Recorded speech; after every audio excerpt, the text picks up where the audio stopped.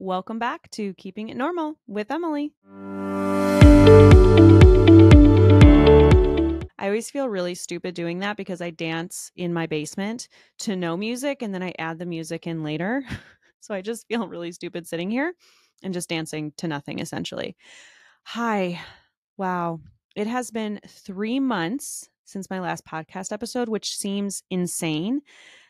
You might notice a different background. I'm going to get into that a little bit, but basically that is why the hiatus took place I'll just tell you. My husband is a dreamer and he is a handyman, and it's a passion and a hobby and a skill set of his. And see, the problem was I should have known that when I asked him for shelves to hang up my Lego collection, that it would turn into a basement remodel. I should have known. Honestly, that's on me. But that is what happened. About 3 months ago, I asked him, hey, it'd be really cool to have some shelves in the basement. I'm into Legos now. It is become a hobby. And next thing I knew, this was built. There is a ceiling in place. Everything is painted. We're putting in a floor. I don't know what happened. Really, I gave the man an inch and he ran a damn marathon. So it's beautiful. It is stunning, but it has put the podcast on a bit of a hiatus. But I think we're back now consistently. I'm hoping so anyway. As you know, I'm the least professional person on the face of this earth. I just do everything last minute. I think the smart thing to do when you start a podcast is to have like 10 episodes, maybe more, already recorded, edited, ready to put out, always planning ahead. Usually when I do a podcast and I'm on someone else's, we'll do the podcast and then they say, okay, well, this will be released, in a month or 2 months. I'm like, oh, okay. I'm like, oh yeah, we recorded today. I'll have it out this weekend because I do everything totally last minute. So solo episode for today. I just kind of want to get back in the groove of things. I actually had to take like 30 minutes to try to remember how to set everything up, but I think I figured it out. I think we're good. Another thing, I read the reviews. Oh my gosh. I read the reviews of my podcast. I can't remember where this review was. It was probably Apple. I don't know. But basically someone said, take a shot every time she says, yeah. But other than that, it's a good podcast. And I was like, what? So I went back and watched an episode when I interview guests. I say the word yeah like 100 times. In my mind, it's me acknowledging that I'm listening to the person while I'm interviewing them, but it is excessive and I'm going to work on it. And it just made me laugh. Don't play that game. You will die. You will drink way too much and die because I say yes all the time. And I know now some of you are going to go back and listen to episodes and say, oh my gosh, you're right. But that's okay. We're learning and growing, which brings me to the topic of today's episode, which is about aging and change. Why am I bringing this up? Because I'm getting old and things are changing and I don't like it. Basically, so much change happened in such a short amount of time that it sucker punched me in the face. And I feel like not enough people talk about it. And that is the pain and the torment of losing your childhood home. It's selling, right? I feel like it is something that a lot of people go through. It's very natural. Your parents get older or they retire. Usually it's too much house and they have to sell. Of course, you have stories of people that stay in the house and it stays in the family, but a lot of the time, there will come a time in your life when your childhood home has to sell. And I feel like it was something never really talked about, probably because all the people in my family still live in the same house. Like my grandparents still live in the same house that they raised my mom and my aunt in. And I've been over there. My kids have been over there and I don't see them like ever moving. Do you know what I mean? Like that has kind of been the norm in my family. So I don't think it was something I ever really processed or thought about. I'm really lucky that I got to stay in my childhood home for 26 years. We moved into the house when I was like 5 and I'm 31 now and it's done. It's sold. But it was such a pain and there was such grief with it that just totally took me by surprise, that it was so much deeper than just losing a house. It felt like I was losing part of myself. It felt like I was losing my childhood. It was just very odd to think that I was not going to be welcome in this place that I have felt is my home for my entire life, even when I wasn't living there. It's such a trip to drive by and know that I can't walk in the front door. It's not mine anymore, and it's mine. Like, it is something that is so undeniably ours, and yet it's not anymore. It's so odd. But this happened. My mom basically got news that we knew she was going to sell the house eventually, but she got news that she got a job working on the Appalachian Trail, which is amazing. It's like such a dream come true. And it almost was like, okay, this is the universe. Here's the opportunity. I'm going to sell the house. So, but it was like from the time she found out she got the job to the time she left for the job and had to sell the house, 2 weeks. So it was not a slow process. It was not a let's get used to this idea. It was like, I got this. It's happening. I'm moving. You have 2 weeks. Let's take stuff. Let's put stuff in storage. Let's clear out the house, throwing stuff in dumpsters. And it was just odd to see this house get everything slowly taken out of it. And it's just empty and bare. And I have had to cope with all of that. Also, by the way, her job was 10 and a half hours away. That was another blow. My mom not being in close proximity anymore. So there was so much change to process all at once.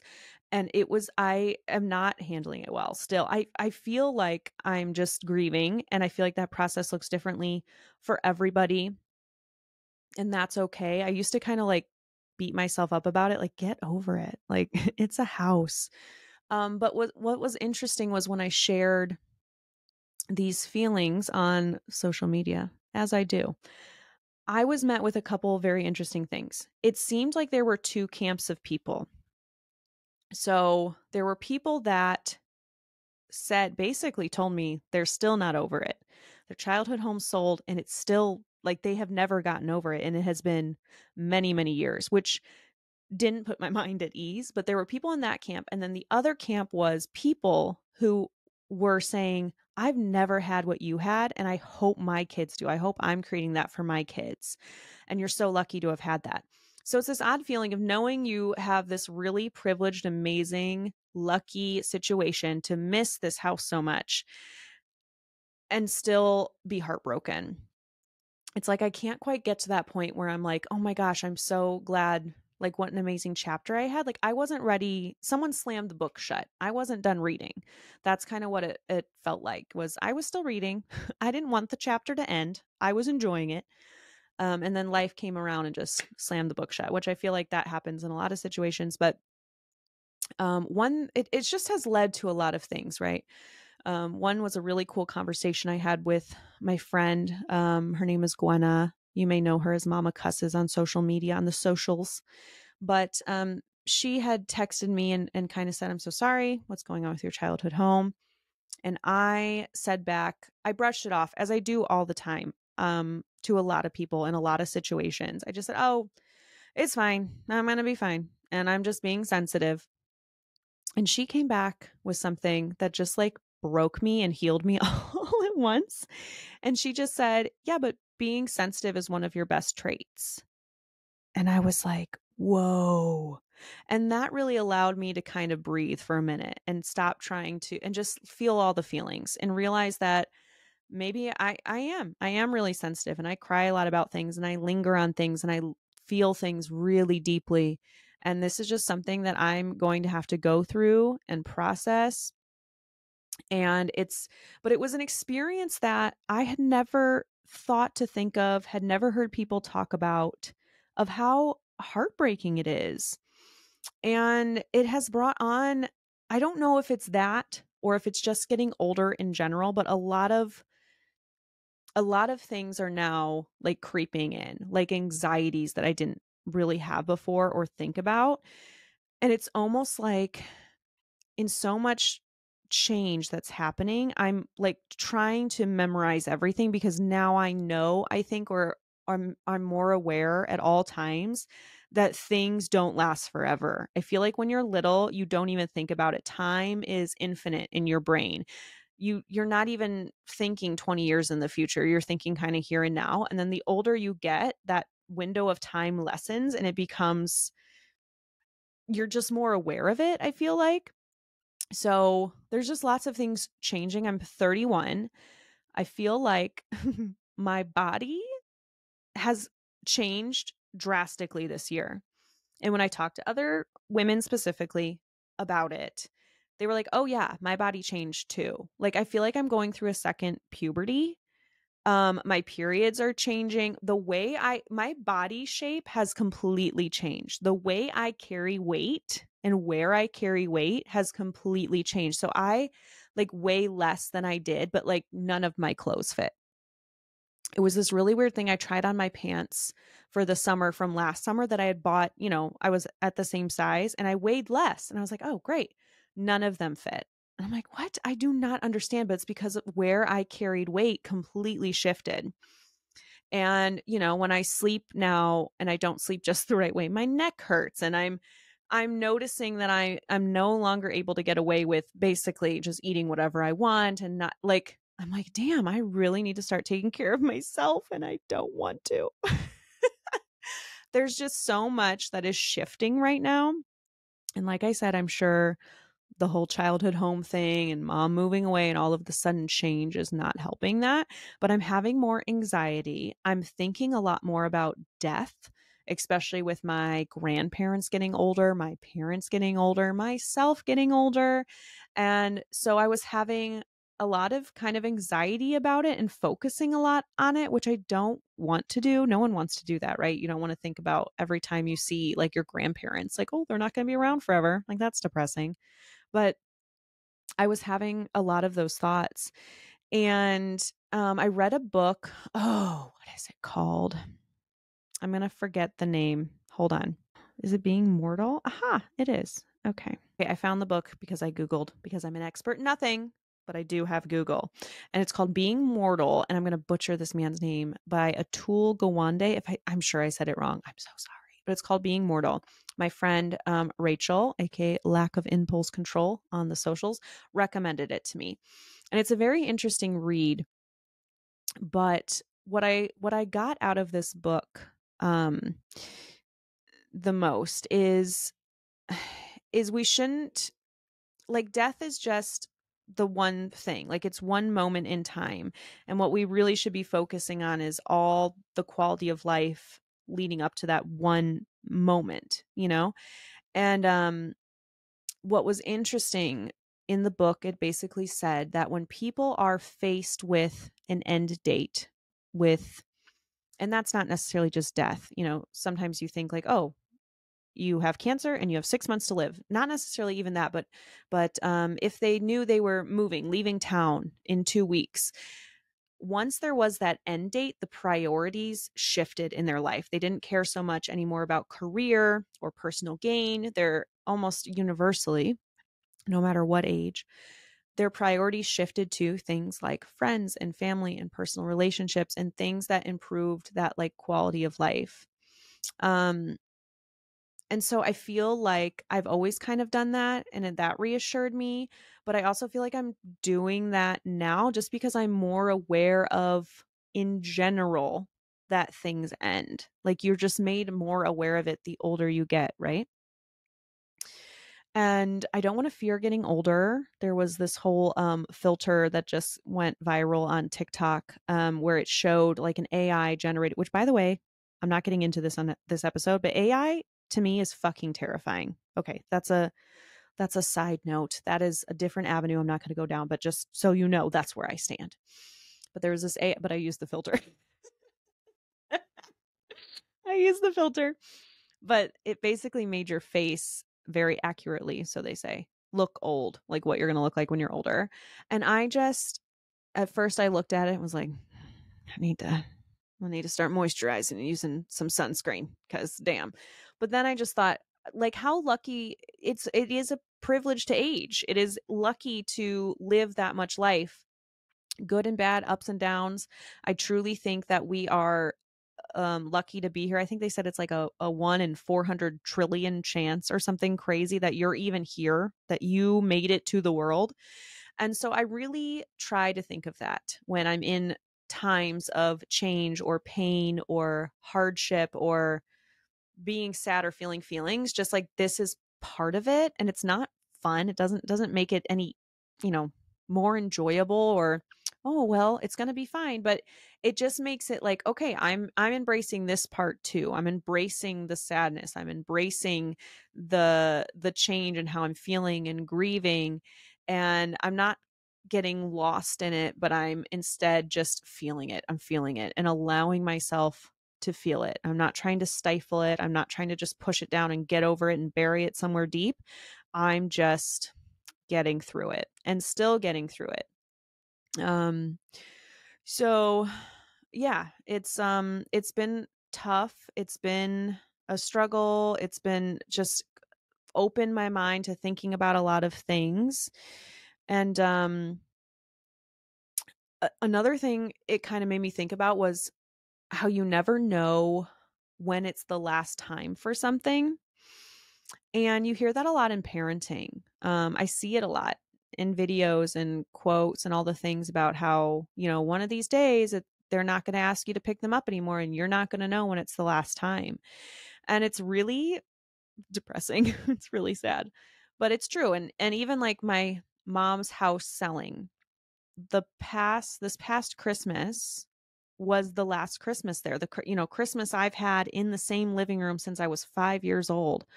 And I have so many amazing memories about Christmas Day and Christmas morning. And we've always gone to my mom's no matter what, you know. And I didn't know that last time was the last time. And we don't know any of those things. So I do try to kind of, you know, live every day like it's my last, but I do try to think of that sometimes because sometimes I wish I could go back and like in time, one time and just be like, memorize this, memorize it. So I started doing something that might sound kind of weird, but I pick a time, right? So um the most recent example I can think of is my son fell asleep on the couch.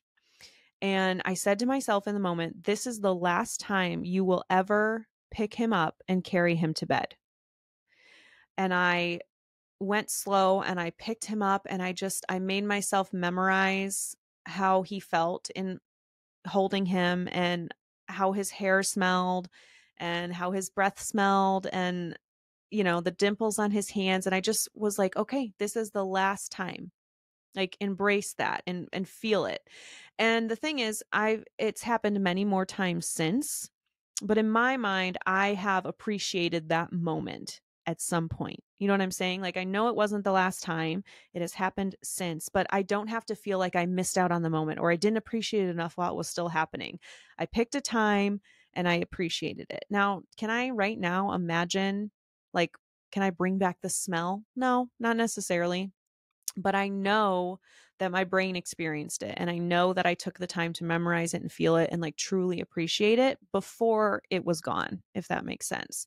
So now I do, you know, I always take the phone call if my parents call or my grandparents call. It doesn't matter. I take the phone call and I send the text when I feel, you know, the urge to tell someone I love them, and I give the compliments to the strangers on the street, and when I feel called to do something, a good deed or something, I do it. I just feel like I try to ground myself in those moments, and because you don't know when the last time is, but you can make yourself more aware and more appreciative while stuff is happening.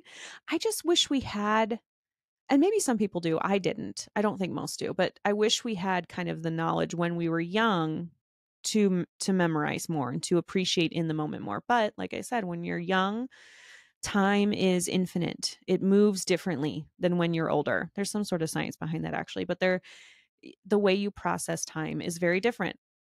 When you're younger, it's just not something your brain is thinking of or comprehending, and as you get older, it obviously is. But I do think that's kind of a cool idea that maybe you could do, especially as a parent, because we're really encouraged not to miss a damn moment because it might be the last time. But if there is something that you really are loving and appreciating about this part in your parenting journey, to maybe make that mental note of things and take the time to say, okay, I'm truly appreciating this. And then you can say you can. But yeah, so much, so much is changing, getting older. It's crazy to me. Like, can anyone listening, like, can you imagine yourself old? Because I never could. And when I was younger, in my warped sense of mind, I was like, well, that just means I must gonna die young because I can't visualize it. I'm still here. I'm still kicking. Knock on wood. But it's just an odd thing, and I feel like it happens so quickly. I feel like oh, this is another thing. I feel like I'm 17. My best friend just got married, and my best friend in the whole world, we've been best friends since we were 5, and I was a bridesmaid. And she wants to have kids, and she brought that up, and she's like, yeah, but I don't know, she's like, I feel like I'm an imposter or something. She's like, I feel like I'm 17 or 18 or whatever she said, and everyone around me is like a grown up. And I'm like, okay, but I feel the same way, and I have 2 kids. Like, I feel like it's a more common experience than we think. And then my mom says she feels like she's like 29 or something. For a long time, when she celebrated her birthday, she was turning, 29 for the 16th time or whatever it was. But I feel like that is a thing. And I hear elderly people say that too, that they just, in their mind, they are a lot younger than they are. But it's that weird feeling of like, I am just faking this. Like, will there come a time when I feel like a grown up? And if so, when? Because I'm 31 and I don't. Sometimes I look around and I'm like, what happened? Like, I'm married, I have 2 kids, I have a house. Like, what? They're going to find me out soon. They're going to discover that I am just winging the hell out of all of this. But then I talk to other people and they tell me the same thing. And I'm like, okay, good. It's not just me. But I feel like more people need to say that, because I see people and they seem so put together and so adult. And I would love to hear someone like that say, nah, I'm just winging it. I don't know what I'm doing. I feel like a lot of us are just out here. And how can you not be? Because we're all just living for the first time. None of us have done this before that we know of. So I feel like we need to give ourselves a little bit of grace, especially when we make mistakes and when we mess up and we're not perfect at something. That doesn't exist. You can't be perfect at everything or anything. But I just feel like we need to give ourselves a little bit of grace in that we haven't been here that long. I'm 31 years old. In the grand scheme of things, 31 years is not much at all. And I'm just figuring it out, and that's okay. All right, so that is really all I had on that topic for aging and anxiety, change, heavy topics for my return episode. I jumped right in, didn't I? Right into the deep end. But you guys know I like to do an Ask Emily segment. I put the question out to my Instagram. So if you're not following me, there's a link in the description. But I just ask, hey, here's kind of my topic. Do you have any questions that I could offer my advice? Remember, again, say it with me. I'm an expert nothing, but I do have Google. Okay, I've got an associate's degree in mass communications and a little bit of life experience, and that's about it. So take what I say with a grain of salt. You might take little tidbits that you can, apply to your own life. And if not, that is okay too. But there were a couple questions that stood out to me, and I'm not even sure if they really go with exactly what we were talking about, but the first question is from K_LePage. I'm struggling with my decision to not have kids. I've always longed to be a mom, and after 5 years of trying, I just don't think it's in the cards for me. Any thoughts? So I will say and preface, because I like to spread this message. This is exactly why I don't ask anyone anymore if they're having kids, if they are going to have more kids, because you just never know what someone is battling. It's a weirdly personal question to ask someone, quite frankly. It's very invasive. And it's become very normalized in our society to ask someone that, especially once as they're getting older. and after they're married. Once they're married, usually people are like, okay, are you having a baby?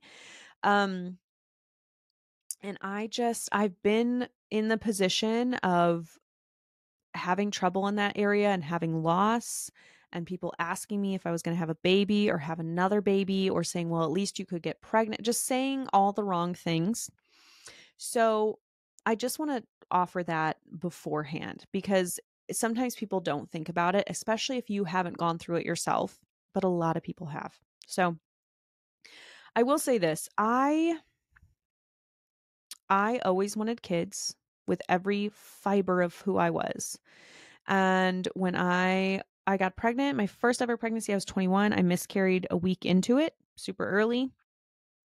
And then it was 3 or 4 years of trying again after that. And I got to a point where I was done. I was like, I can't focus all my energy on this anymore. It's been years. It's all I'm thinking about.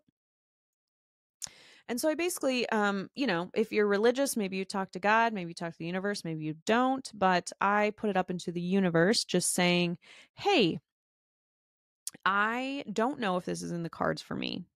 If it's not in the cards for me, I might need some help, a sign or something, point me in the right direction because it's what I really wanted. I think I think you know yourself. I think you know your limits. I think you know when you're done and when you're not. And if you're done, you're done. And I feel like you know when that happens. No one else can tell you, no one else can make the decision for you.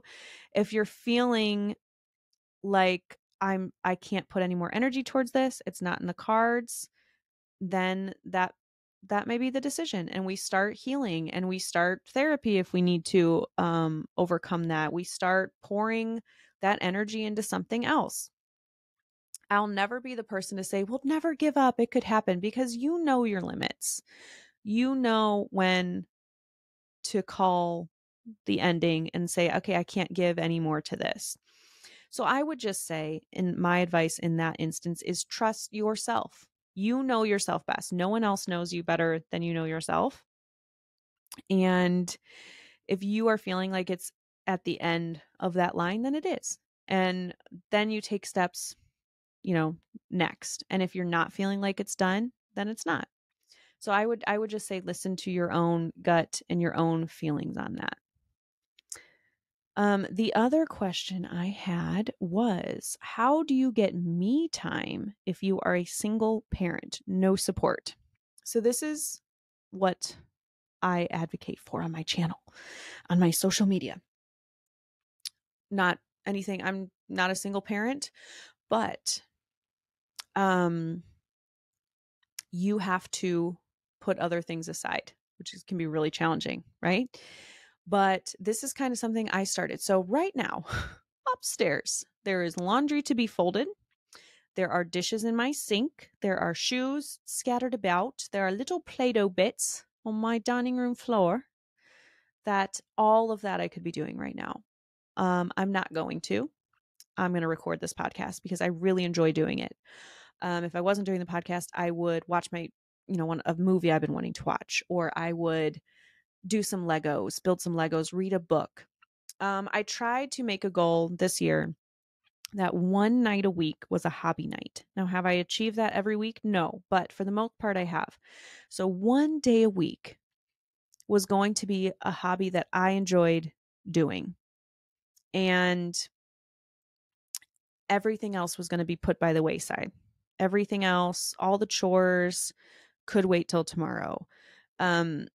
I feel like that just has to be done sometimes. Otherwise, you're not going to have time for anything. And I also want to make note is we have to change our mindset, because so many of us have that mindset of a hobby is a reward, or personal time or things I enjoy are a reward for getting chores and getting things done, that they shouldn't be enjoyed until those things are done. Like I haven't earned them. I really changed my entire mindset on that it was something to be earned. It was something that I deserved if I did X, Y, and Z. And I changed it into thinking, okay, how is this? It's productive. Rest is productive. That was a huge one for me to internalize. And that me putting time into myself and things I enjoy and discovering things I enjoy is productive, is worthy. It has value. That it is important sometimes to put those other things aside that can wait until tomorrow, and do things that fill my cup and do things that help me discover more about who I am and that bring me joy. You know, at the beginning of this podcast, we really talked about change and how things have endings, and life is short. Life is long enough that you can do some really amazing things, and short enough that you shouldn't put those things off. So I think one of the most important things that you can achieve on earth is happiness, love, joy. During your lifetime, I think those are so incredibly important. And so is kindness. I think that can be a person's most powerful legacy, is their kindness, but I'm getting off topic. Is joy. And I feel like we see it as a reward. We see it as something to be earned, and it's not. It's something we deserve, and it's something that's productive, and it's something that's necessary. And I also want to remind you that you don't have to be good at something to do it or enjoy doing it. I really like painting, and I'm not very good at it. Maybe I am. I don't understand art, but you don't, not everything has to be a job. Not everything, you don't have to get the gold medal in everything you try. If you enjoy doing it, do it. It doesn't even have to be done well. You don't have to excel at it. If you enjoy doing it, do it. So, on that note, I'm going to end the episode there. It feels really good to be back. Episode 8 of Keeping It Normal, officially. We're wrapping it up, but I hopefully will be back weekly from this point. If I'm not, bear with me, but I'm hoping to, at least if not every week, be much more consistent, get some more guests, and get this show on the road. So I hope you guys have a wonderful week, a wonderful day, and just know you are worthy and beautiful and amazing, and I'm so glad you're here. Bye.